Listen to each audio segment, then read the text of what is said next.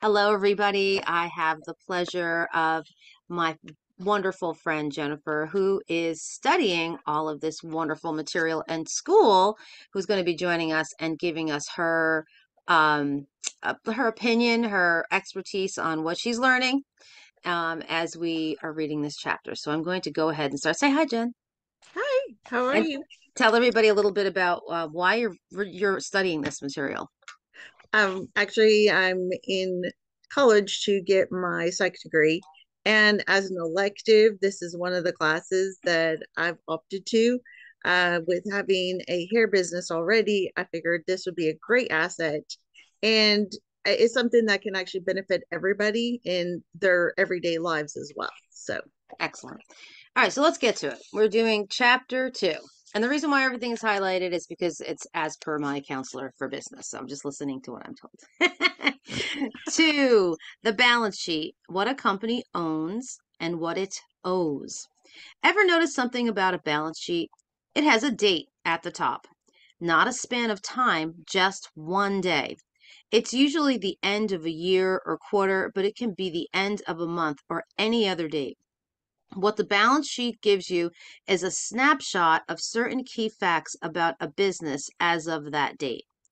The word snapshot is important because the other financial statements we'll describe are different. They cover a period of time and show how your company did over that period of time. The balance sheet, by contrast, tells you how you ended up or where you are right now. For this reason, the balance sheet is sometimes called the statement of financial position. And what does it show? The balance sheet, all by itself, tells you some interesting and important facts about your company. Is the business solvent? That is, are its assets at least equal to its liabilities? If the company were liquidated tomorrow, would the owners have anything to show for their effort? The balance sheet doesn't give you an ironclad answer to this question for reasons we'll discuss below, but it gives you a rough indication of where you stand on this score. Is the business sufficiently liquid? That is, does it have enough cash and other liquid assets to cover its short term obligations? In other words, are you going to be able to pay your bills during the period of time immediately following the date on the balance sheet?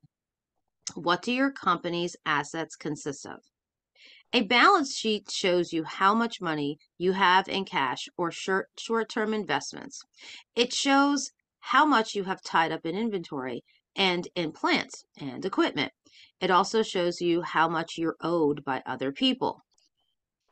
Who has a claim to those assets? A balance sheet doesn't name names, of course, but it does show you how much you owe to various categories of creditors, vendors, lenders, or the government, etc., and how much belongs to the owners of the business.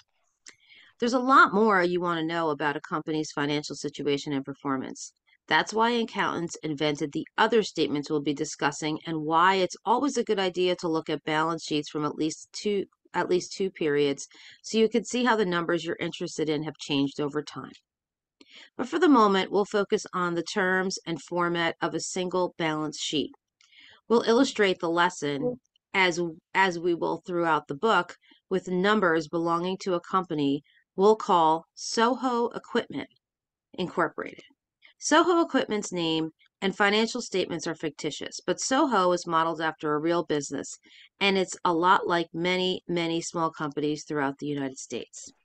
Soho Equipment Incorporated. It's September 1st, and a couple named Bill and Carolyn Michaels are happy indeed. They have just taken what they think of as the second biggest step in their life.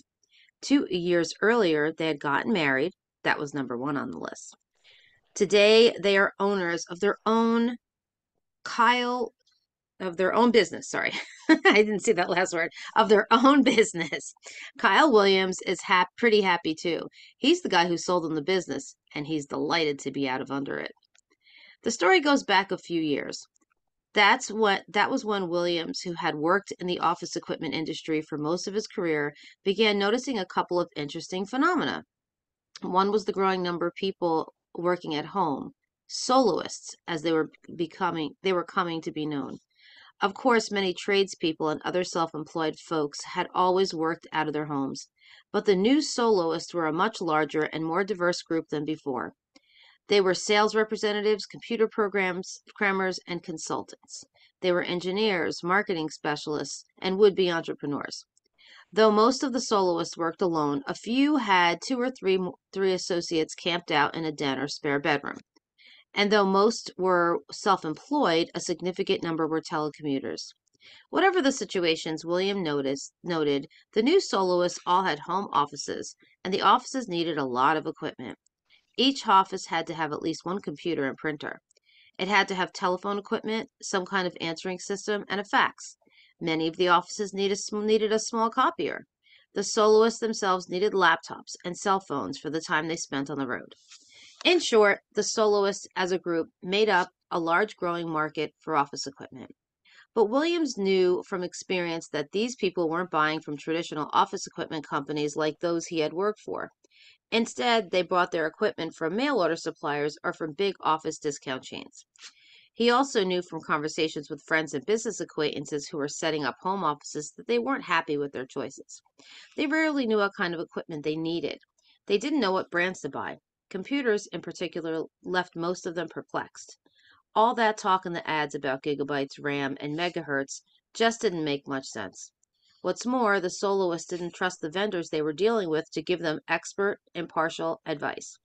When something went wrong with a piece of equipment, or when they found they needed something other than what they had bought, they had no one to call.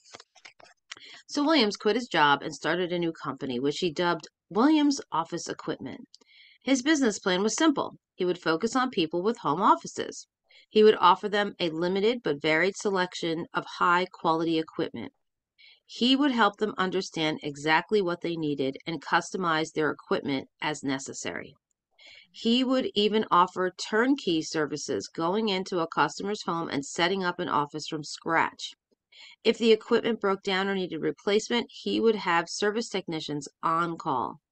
William figured that his hometown, a mid-sized Connecticut city, and its entire surrounding area were his marketplace. He cashed in some investments and refinanced his house. He brought inventory, rented a storefront, leased a van, hired a young man who had a way with computers, and took out a big ad in the local paper. He was in business. But for Williams, the business was a disaster. Only a few years later, he was ready to get out. He had been right about one thing. The company was a good idea. The market was definitely there. Soloist valued the services he offered, and many became customers. But the headaches. He hadn't realized how demanding customers would be. It seemed that they were always calling with questions or problems, and Williams was a hands-on guy who wound up fielding most of the calls himself. He did manage to sell a fair amount of equipment, but his margins were poor, and as a small dealer, he couldn't get great prices from the manufacturers, and he could never charge much more than a discount chain in the next town. Over time, he had accumulated a good deal of inventory and had brought 3 vans and a computer system and had become known in the community. But he was still working 70-hour weeks and barely scraping by. The entrepreneurial life he finally realized just wasn't for him. When an old friend told him of a regional office equipment distributor that was looking for a vice president, Williams could scarcely get on to the phone fast enough. It took him only a week to land the job. It took only another week to put Williams Equipment Inc. up for sale. This was the opportunity Bill and Carolyn Michaels, the buyers and new owners, had been looking for. Both in their late 30s, Bill and Carolyn had met while working in the marketing department of a large company. But they didn't want to stay in their jobs, nor did they want to continue living in the big city where the company was located. Their ideal was to move to a smaller city near their families and to buy a business of their own. When a broker introduced them to Kyle Williams and Williams Equipment, they felt certain that this was the company for them. It was in the right place. It was the right size. Thanks to an inheritance from Carolyn's uncle, they could afford it. Of course, they did their due diligence. Bill inspected the inventory and pored over Kyle Williams's operations. Carolyn scouted out the competition and talked to some of the company's customers. They decided that the company had tremendous prospects for growth. Williams, they felt, had been too caught up in the day-to-day details to see the big picture. Always trying to do things himself, he couldn't offer first-rate service. Always desperate for cash, he required his customers to pay on delivery, and if they couldn't, he'd show up at their homes the next day seeking a check. He had earned himself some ill will for this practice, Carolyn learned. Bill and Carolyn had big plans. They were both experienced marketers, and they were certain that they could broaden the company's customer base considerably. They were also confident of their ability to attract and manage good people. They would advertise next day delivery and world-class service. They would train their employees to provide what they were promising. They would also give their soloist customers 30 days to pay, just like regular businesses. Like many buyers of small companies, Bill and Carolyn didn't actually purchase the stock of Williams Equipment Incorporated. Instead, they set up a new corporation and acquired Williams Equipment's assets. The transaction is known as an asset sale. They even came up with a new name, Soho Equipment, after the acronym for Small Office Home Office, which was then catching on in the industry. One fine summer day, the deal was done and Soho Equipment was in business. The company's balance sheet that day showed what the couple brought and what their new company now owns. Understanding the balance sheet's assets. Thanks to accounting standards, every company in America has a balance sheet that follows a similar format. Soho Equipment's may be a little simpler than General Electric's, but categories and arrangement are similar. The first thing you'll see on any balance sheet on the left-hand side or on the top, if the balance sheet is laid out vertically, is the heading Assets. Assets can be a difficult category to grasp, thank you, because it includes different kinds of things. You can leave it up there, just so people can see. Okay. Thank you. The cash a company has in the bank is an asset. So is the computer on the receptionist's desk and the inventory in the warehouse. If customers owe the company's money, the amount they owe is considered an asset. Assets are the things the company has and uses in its business that have value extending into the future. The assets side of the balance sheet shows what a business owns. Traditionally, they are listed in order of liquidity. That is how easy it would be to turn them into cash. So right now, if you're watching this, take a screenshot so Jennifer can put the book down, and you can have this and you can understand what we're going through. Thanks, Jen. So let's go down, or you can pause this video and look at it and take a screenshot. So let's go down the asset categories one by one. First on the list comes cash and cash equivalents. This is real money. It includes what a company has in the bank. It also includes certificates of deposits that mature in less than 90 days and shares in a money market fund. In most companies, cash is a small part of total assets, but it's the only item anywhere on the balance sheet that you can actually spend, or I like to use the word use, right now. Spend means that it goes away forever. We don't want to do that in a business. We want to recirculate. So we say use. So I will be switching spend for use. Sorry, authors. Everything else on the assets side is either an item of value other than cash, a machine, say, or else an unsettled promise and agreement, such as a receivable.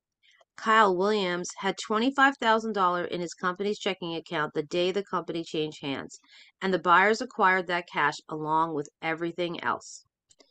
Next on the list of assets comes accounts receivable. This is what people owe the business. That is what they have promised to pay. Usually, most of the receivables consist of trade receivables or what the company is owed by customers. Businesses expect to be paid by these customers in 30 days or so. So these receivables are almost like cash. Thanks to Kyle Williams' pay-on-demand policy, the new owners of Soho Equipment have no receivables, though they will have some as soon as they make their first credit sale. Usually, the only companies with zero or near zero receivables are retailers who don't offer their own charge cards to their company. Then comes inventory. Companies in manufacturing industries have raw materials, work in process, and finished goods inventory. Retailers and wholesalers have goods on the shelves waiting for sale. The inventory is valued according to the various accounting principles relating to its cost. Explaining these principles would take us beyond the scope of this book, but when you hear accountants argue about LIFO versus FIFO, or in the first last in, first out versus first in, first out. What they're discussing is different methods of valuing inventory. So I just want to read what's on the bottom of that balance sheet. So we have, you want to put the picture up again real quick? Yep. Just a second. We have assets, cash and equivalents, accounts receivable, inventory, notes receivable, current assets, gross fixed assets, less accumulated depreciation, net fixed assets, goodwill, net, other investments, total assets. How to read the balance sheet. Balance sheets appear in a variety of formats. We use a common one here. Some line items are subtotaled, and the subtotal is indicated by a single line. For example, the first 4 items in the statement above are subtotaled as current assets. Then all subtotals plus any items that are not included in a subtotal are added to get to the total at the bottom.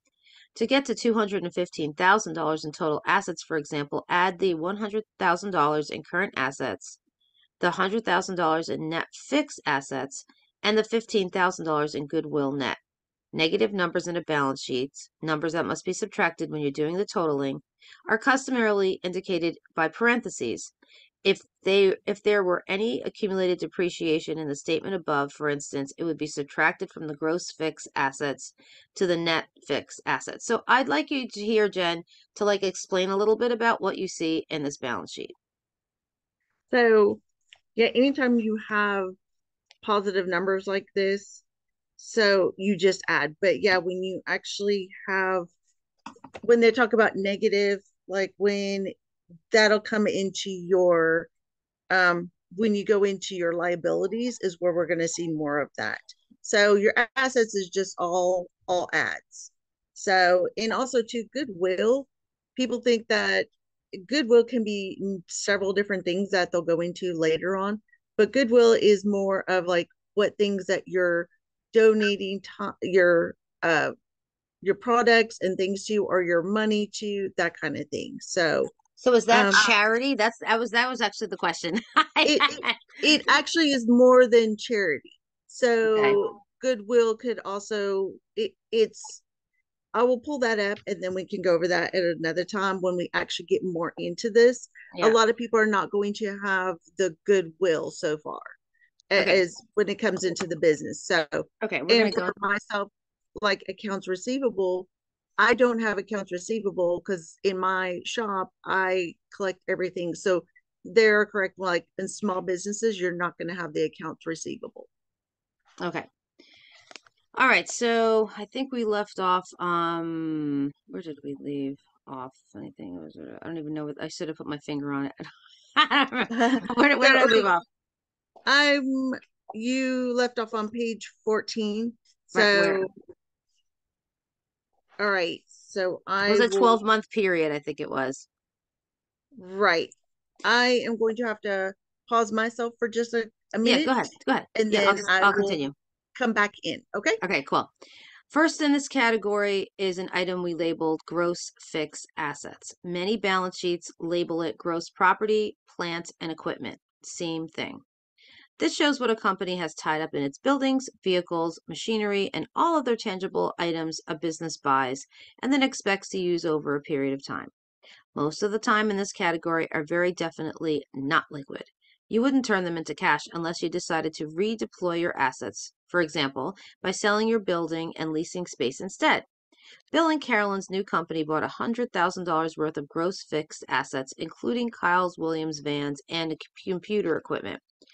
Note a funny thing about that gross fixed assets number. When accountants write down the value of a company's fixed assets, they use what is called historical cost. In other words, they measure the value of an asset by what the business paid for it, not by what it may be worth now. This has implications that we'll explain in a moment. Next comes an item called accumulated depreciation. Right here, unfortunately, is where some accountants and financial folks begin to confuse their clients. After all, almost everything else on the asset sides of the balance sheet is something you can see, touch, collect, or spend. Accumulated depreciation, by contrast, is just some paper number. How can a business own an accumulated depreciation? The answer is it doesn't. Depreciation is simply a way of spreading the cost of an asset over a certain number of years, with the time span roughly corresponding to the useful life of the asset. Accumulated depreciation is just a way of showing how much the cost has been allocated to prior years. An example should clarify this idea. Say you run a flower shop and you brought a delivery truck 3 years ago for $25,000. The entire $25,000 is included in the gross fixed asset line of your balance sheet because that's what you paid for the truck. It's historical cost. But by now, the truck is 3 years old and its value has declined. Each year, your accountant has listed a portion of the truck's price as an expense on your income statement and is said to have depreciated it. More on this next chapter. Accumulated depreciation line on the balance sheet shows the total cumulative depreciation over the 3 years since you brought the truck. So why is Soho's Equipment's accumulated depreciation 0? Simple. When business assets are sold to a new owner, their fair value is refigured as of the date of the sale. That becomes the new gross fixed assets figure, and the new owner begins depreciation all over again. When we see Soho's balance sheet at the end of Bill and Carolyn's first year, we'll see some accumulated depreciation. Typically, a balance sheet will then show net fixed assets or net property, plant, and equipment, which is the gross number minus accumulated depreciation. The gross shows what the company paid for its fixed assets. The net shows that cost minus accumulated depreciation. There may be other items on a balance sheet as well. Other operating assets is a catch-all category that can include items such as a prepaid insurance policy or prepaid rent on a building. If other assets are short-term, they will appear above the gross fixed assets. If they're long-term, they'll appear after net fixed assets. Other investments refer to assets as long-term CDs or equity in another business. And many companies like Soho Equipment have this labeled goodwill. You're likely to run into this puzzling term, goodwill. It's usually written as one word. Anytime a business is sold, and understanding it will help you understand its asset sides of the balance sheet. All of the other assets on the balance sheet have a defined value. Cash and accountants receivable have a dollar value. So do fixed assets, with a dollar value determined as described earlier in this chapter. But someone who buys a company, even in an asset sale, is usually buying much more than the assets recorded on the seller's balance sheet. The buyer gets an ongoing business. The company has a customer list, business relationship, a reputation, a place in the community. The price of the business will be determined not just by the value of the seller's assets, but by the company's market value, which depends on these intangibles and many other factors that do not appear on the seller's balance sheet. What a buyer pays for a business is often more, sometimes much more, than the dollar value of the assets on the seller's balance sheet. That extra that the buyer pays is what accountants call goodwill. It appears on the balance sheet just like any other asset, and it will be amortized over time, much like any depreciable asset. It's the most common form of what are known as intangible assets, something that has value but can't be touched, collected, or spent. In this case, Bill and Carolyn paid $215,000 for the assets of Williams Equipment Incorporated. Since the cash, inventory, and fixed assets were only worth $200,000, the remaining $15,000 is goodwill. So that's it for assets. The last line in this section of the balance sheet is simply a summation of all the others. Just be sure not to count both gross fixed assets and net fixed assets when you're adding. For most small companies, the key items on the balance sheet are cash, accounts receivable, inventory, if the company has any, and net fixed assets. These items will nearly always show the bulk of what a business owns. Understanding the balance sheet. Liabilities. Liabilities and equity make up the right-hand side or the lower half of a balance sheet. The liabilities entry shows claims of the company's assets held by people outside of the business. The equity entries show what's left for the company's owners after all of their claims have been accounted for. So this is table 2.2. I'll try to put it close to you guys so you can see it and take a picture. Hopefully you'll see that clearly. So screenshot that so you can see it. What's on the list? Let's see. Okay, understanding. Okay. What's on the list of a typical small company's liabilities? Liabilities are categorized by how current they are. Those that must be paid in the next 12 months are at the top, so we'll start there. The first entry is accounts payable, which is 0. This doesn't need much explanation. It's what the company owes its vendors and suppliers for goods and services purchase. Soho Equipment doesn't have any payables at the time of the sale because outstanding bills are the responsibility of the seller.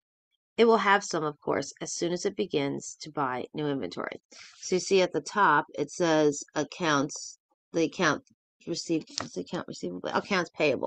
is 0 because they already have it. Okay. The next entry is tax payable. Again, no explanation is necessary. What a company owes the government for income tax is just another kind of payable. And if the business has other short-term obligations, they'll be listed under other liabilities. This is another catch-all category. It might include vacation that employees have earned but haven't yet taken, and deposits that the company has received from customers for work to be performed in the future. All of the above liabilities are summed under the heading current liabilities. Then comes long-term debt. If your company has borrowed money from your uncle, the amount it owes will show up here. Bill and Carolyn Michaels negotiated a price with Kyle Williams, but they couldn't come up with the entire amount in cash. So Williams agreed to hold an interest-bearing note for $10,000 while the entire principal due with the entire principal due in 24 months. Most balance sheets then add up all these liabilities to show the company's total liabilities. Then comes the entries that show equity. Typically, the equity entries are labeled common stock or paid in capital, which includes all the money that shareholders have invested in the company and retained earnings, which is all the accumulated profits the company has earned that it has never paid out to shareholders. Bill and Carolyn don't have any retained earnings yet, so their equity is wholly on the form of stock. The $205,000 represents the cash they themselves invested to buy stock in their new company.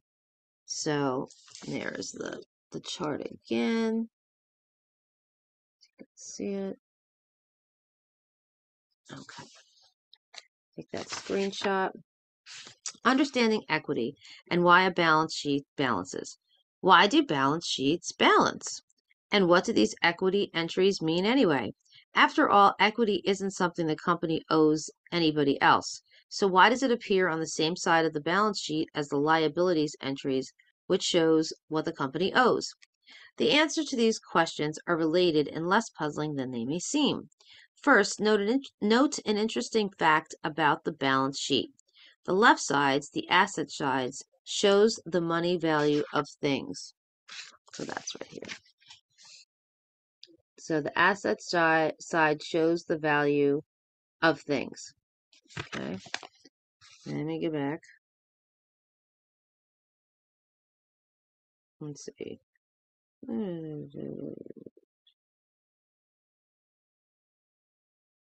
It shows cash in the bank, money that's owed, the business, physical objects such as building and equipment, and intangible assets such as goodwill. The right side, the liabilities, and the equity side is a little different. Sure, it's numbers, but those numbers represent people. They represent liabilities the company has incurred to the people who are its creditors. They represent the value held by the people who own the business, the equity. Lou Mobley of IBM liked to say that the balance sheet is a snapshot that connects things to people. So equity is pretty simple. It's all the money that the company theoretically owns the owners of the business after reviewing everything it owes all the creditors had all that it owes all the creditors. Let me read that again. So the equity is pretty simple. It's all the money that the company theoretically owes the owners of the business after everything it owes all creditors has been accounted for. Much better. Another way of saying it, assets equal liabilities plus equity. Accountants call this basic accounting equation. So that's why the totals on both sides of a balance sheet are identical. It's why a balance sheet balances. Of course, accountants don't just subtract the liabilities from the asset and assume that whatever they get is the correct number for the owner's equity. They have to add up common stock, paid-in capital, and retained earnings, and be sure the total equals assets minus liabilities. This can sometimes be a daunting task, which is why the world needs accountants, after all. It's also why equity appears on the liability side of the sheet. If you're a business owner, one thing you want to know from a balance sheet is how much do I, or do we, the shareholders, have left after we take into account everything that is owed to other people. Add up the assets, subtract the liabilities, and presto. There's what your ownership in business is worth according to accounting rules. Why did we put in that qualifier, according to accounting rules? Well, remember the explanation above. If you sell your stake in a business, it's going to be worth whatever someone wants to pay for it. What the balance sheet shows is the book value. That is, what your assets minus your liabilities are worth according to historical cost, depreciation, and all other rules accountings use to calculate their value. As for Bill and Carolyn, they've invested $205,000 in a company that also has borrowed $10,000 from Kyle Williams, which right now is its only liability. It has $215,000 worth of assets. Its equity, or what the stockholders invested, which is $205,000, equals its assets, $215,000, minus its liabilities, $10,000. Two quick exercises using the balance sheets. Okay, enough on Soho equipment at the moment. Now we'd like you to get out your own company's last balance sheet and check it out. Look for two things. First, is that equity figure a positive number? We hope it is. If it's a negative number, that's a sign your company is in trouble, or maybe that it is new and struggling. Whatever the reason, right now, you don't have enough assets to cover your liabilities. You'll need a plan to change that situation as soon as possible. Next, get out your calculator. Add the cash and accounts receivable figures on the asset sides and write down the sum. Thank you. Separately, add accounts payable and other current obligations listed on the liability side and write down this sum. Then divide the first number by the second. What do you get? As a rule, the ratio should be greater than $1. If it isn't, that means you don't have enough cash or near cash to cover your short-term obligations. Those due in the next 12 months. According to accountants, this is called the quick ratio or acid test. Thank you. It's a useful tool for estimating at a glance whether your company is facing immediate liquidity problems.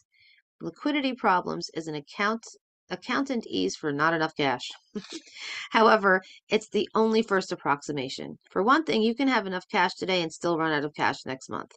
For another, receivables are not always as good as cash. It depends on how old they are and how confident you are in your ability to collect. We'll take up both these problems later in the book. And please don't get the quick ratio confused with another tool, the current ratio. Your loan officer at the bank probably likes to look at the current ratio because it adds items such as inventory and other current assets into cash and receivables figure and compares that total with short-term obligation. Loan officers figure that in a pinch, they can always convert inventory into cash and get their money back. But to a manager, the current ratio can be misleading.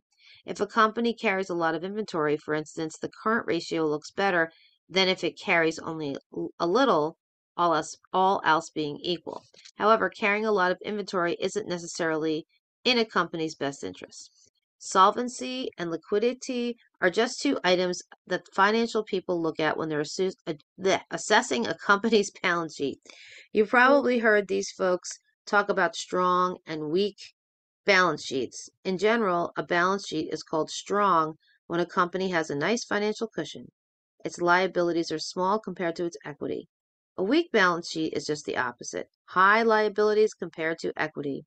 Of course, this assessment of a balance sheet is never the whole picture of a business. We'll see later on a company can have more assets, even more cash, than it can profitably put to work. A large cash balance makes those current and quick ratios look good. Again, all else being equal.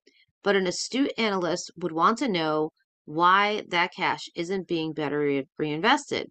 By the same token, a company with high liabilities relative to equity may be using borrowed money effectively to generate more profits than it otherwise could.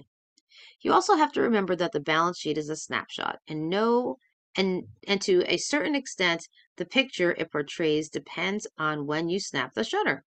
Say for example your uncle Harry owns a quarter of your company's stock and that you decide to use the company's unneeded cash to buy him out and retire the stock. The day before the transaction, your balance sheet shows all the cash you'll be using to buy his stock.